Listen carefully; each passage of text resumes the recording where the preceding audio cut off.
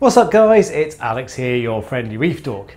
Now keeping a reef tank is generally a pretty expensive hobby, so today I'm going to talk you through a few gems that are a little bit cheaper. Before I do so, if you're new to the channel, I upload videos like this every Friday at 4 PM UK time, which is 10 AM Central Time. So if you enjoy reefing videos, hit that subscribe button for more of this sort of stuff. Now as to the video then, there's links in the description for all of this stuff. Let's check it out. Number 6 is the Sarah High Precision Thermometer. If you're anything like me, you'll have about 1,000 thermometers and they will all give different readings. So which one do you trust? Well, the Germans know a thing or two about precision, don't they? And this thermometer is all about accuracy. So it doesn't have a fancy digital display, but it will be the most accurate thermometer in your aquarium. Now I much prefer digital readouts, so I will always have a digital thermometer, but this lives in my sump and tells me exactly what my temperature is.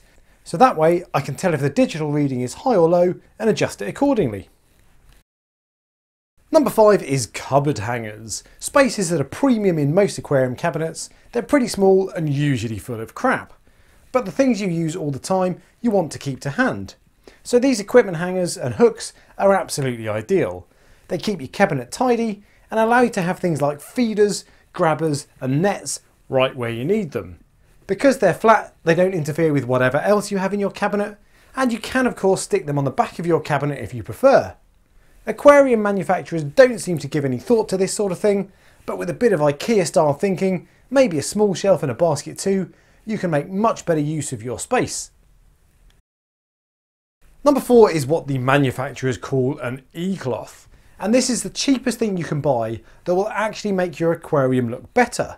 When you clean algae off the inside of the glass, your tank suddenly looks fantastic, but it's easy to overlook the outside of the glass. With this cloth, you don't need to spray anything on the glass, you just dip it in RO water from your auto top off, cover the tank in water, then polish it off with the microfiber cloth, Mr. Miyagi style. The first time I used this, I was amazed at the difference it made.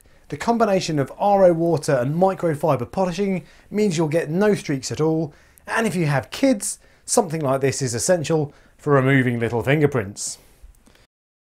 Number 3 is something to use instead of frag racks. Personally, I hate having frag racks in my tank. If they're on the back glass, they're too far out of the way, and if they're on the front or side glass, they look rubbish and they stop you cleaning algae off the glass properly.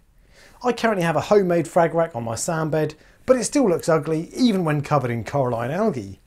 So the answer is to use these ceramic rocks, usually called Zoa rocks or frag rocks. They look so much better than frag racks and won't get in the way of your algae scraper. They come in various different sizes to suit any tank, and as a nice little bonus, they provide another hiding place for fish like blennies and gobies.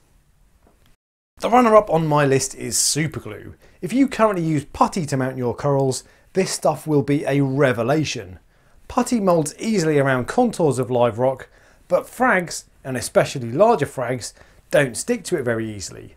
So you can end up using loads of the stuff just for one frag and it'll look really messy. The solution then is to put a small amount of putty down, flatten it, then add a drop of super glue to the base of the frag plug and stick it in place. The putty forms a perfect platform on the rock and the glue grips it in place so you don't have to remount it time and time again when it falls off an hour later.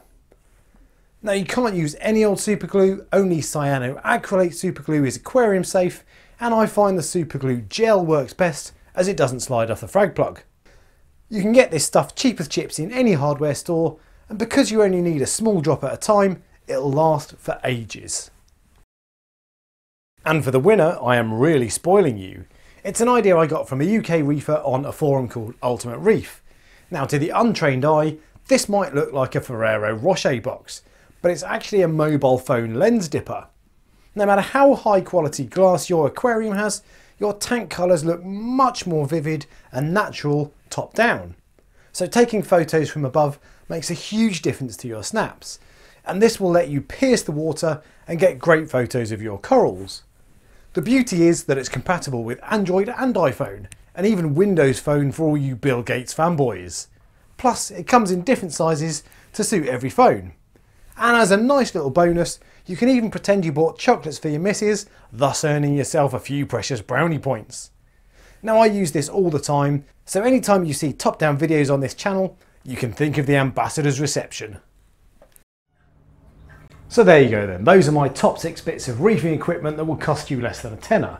If you found any bargains, share them in the comment section below, and if you enjoyed the video, as always, give me a thumbs up and subscribe for future content, and in the meantime check out some of my other videos. Until next time then, I've been the Reef Dork. Thank you, good night.